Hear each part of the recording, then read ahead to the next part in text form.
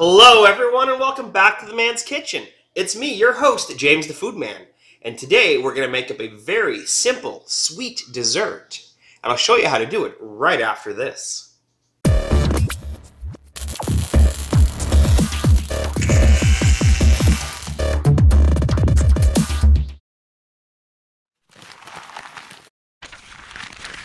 And we're back from the intro. Now, if you like today's video, hit the like button. If you like this channel, hit the subscribe button. And if you want to follow us on Instagram, Twitter, or Facebook, I promise I'll start posting more often. Now, let's move on to today's dessert. We're going to make a strawberry mousse, and I'll show you all the ingredients coming up next.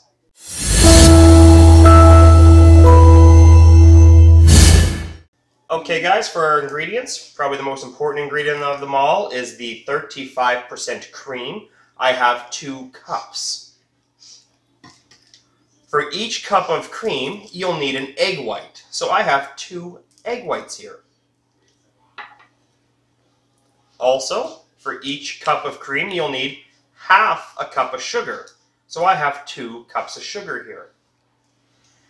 Now you would need 4 cups of strawberries. I only have 2 cups of strawberries. But I got some strawberry sauce here that I made previously. So we're going to use this along with this to make the mousse. And I'll show you how we put it all together right after this.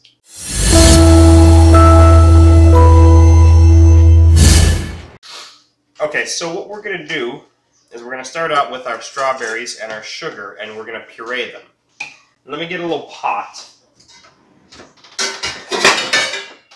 Probably should have had this out before I started, but sorry. So what we're going to do is we're going to take our strawberries and our sugar, and we're going to puree them. And like I've mentioned a few times before, I only have a magic bullet. So I'm probably going to do this in 2 batches. Yeah, we'll just split it in half. Okay.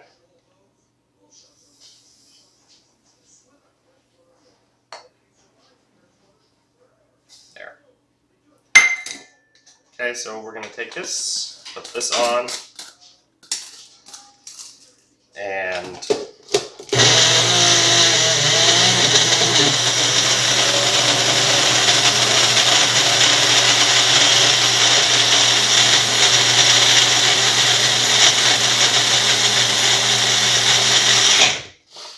okay, we have the makings of a smoothie here.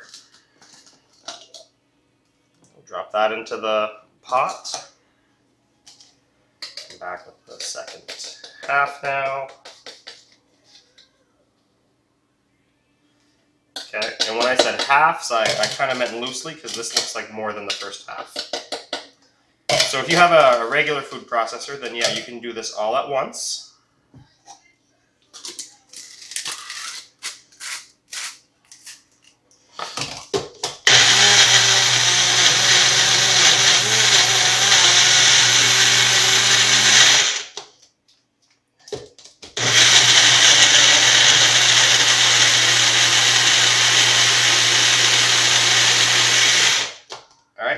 So we're done with the magic bullet now, and like I was saying, we're done with the magic bullet now, and like I was saying before, we're going to use the strawberries and the strawberry sauce.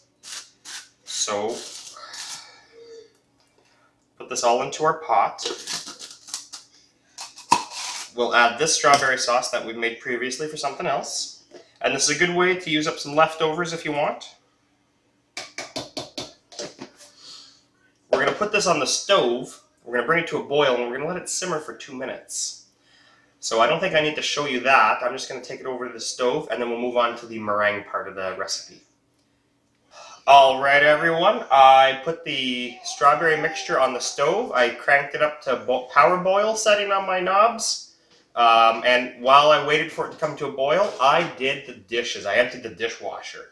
So when I'm done this video, I can load up the dishwasher. Make life a little easier on camera wife Heather. Now, we are going to make our meringue, and the strawberry mixture has to simmer for about 2 minutes, which gives us the perfect time to do this. We're going to take our 2 cup 2 egg whites. We're going to pour them into our mixer. You don't have to have a fancy stand mixer like this. You could use a handheld mixer, or if you had to, you could use a bowl and a whisk. If you're going to use a bowl and a whisk, my advice to you, put the bowl in the freezer for half an hour, put the whisk in the freezer for half an hour, and don't take your eggs out of the fridge till you're exactly ready to do it.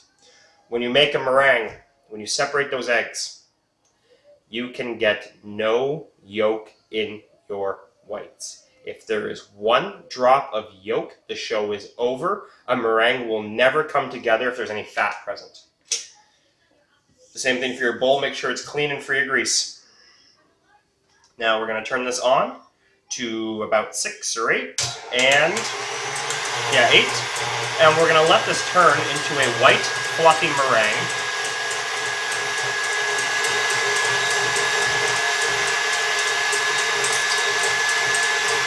It's starting to come together now. You're starting to get a lot of air bubbles on the top.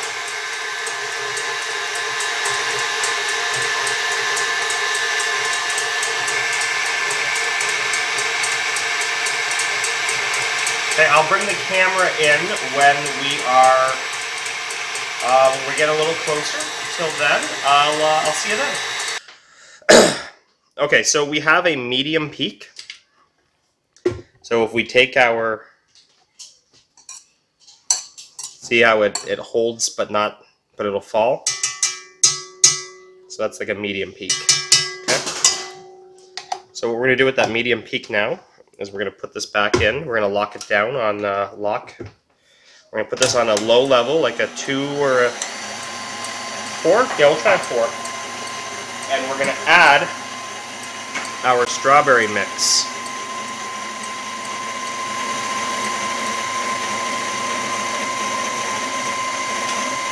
So naturally, this is going to increase the volume that we have in this bowl.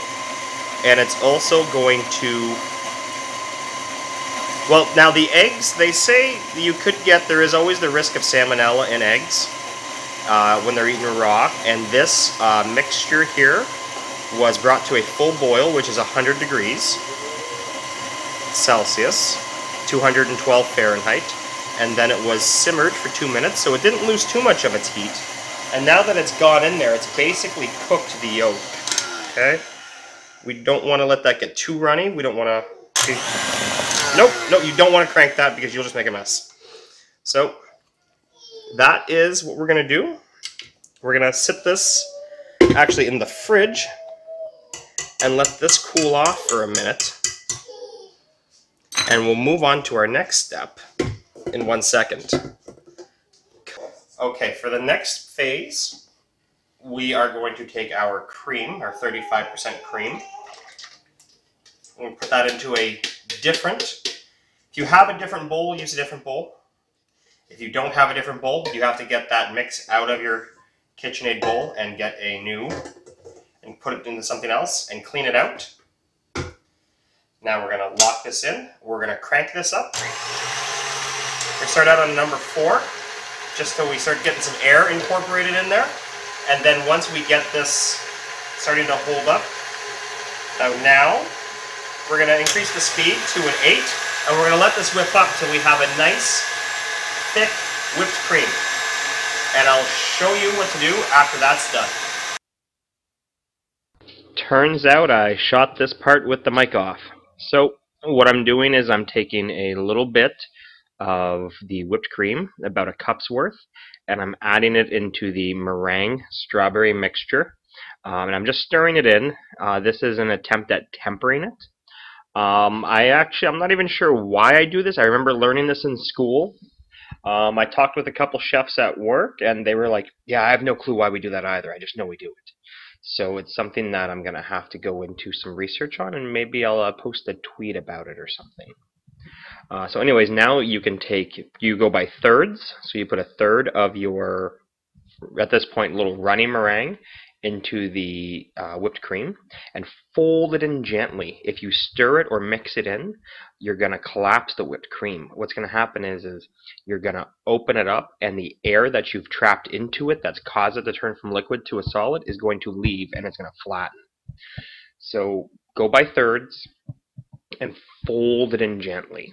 Just keep going in a folding motion like I'm doing. Scrape the sides of the bowl down and just fold, fold, fold. That's all you have to do.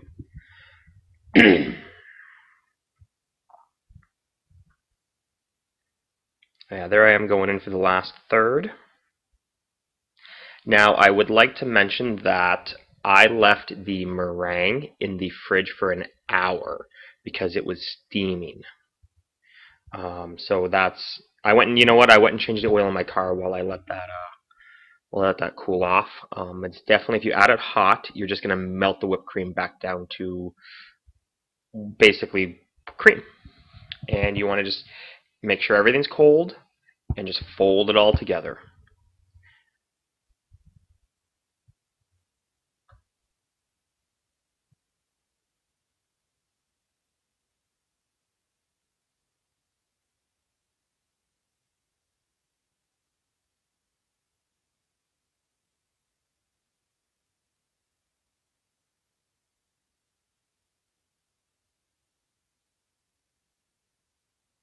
Would you believe I just did half of this taste review with the mic off? Just like that last part? So as I was saying, this was very tasty. It's good. There's little bits of, there's little chunks in here. It's delicious. It's got a nice balance. It's not overly sweet. It's got a nice balance and texture between the meringue and the whipped cream. I would point out, though, that I did let the meringue strawberry mix sit in the fridge for an hour to cool down before I folded it into the whipped cream. And then I put this back in the fridge while we had lunch to let it firm up a bit more. You could transfer your meringue out into a bigger pan and let it cool off faster. But I caution you because it could collapse a bit more. You could lose some volume and some air that way. So I chose to just stick it in the fridge and let it go like that. You could probably put it in the freezer for 20 minutes. So overall, this is definitely on my list of things to make again. If you like this recipe in this video, hit the like button. If you like my channel, hit the subscribe button. And follow us on Instagram, Twitter, and Facebook. And remember, we'll be back next week here in the Man's Kitchen.